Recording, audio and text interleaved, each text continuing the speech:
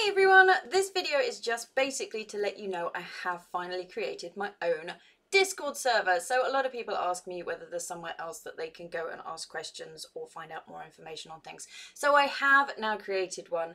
I've created a bunch of channels for general everyone talking to everyone, video requests if there's anything you'd like to see that I haven't done, questions that not only I can answer but other people in the community can, and then there will be a channel for what I've recently put up on YouTube.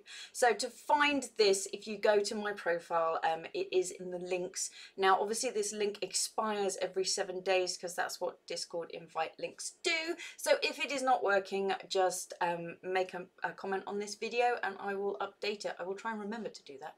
So look forward to seeing you guys there.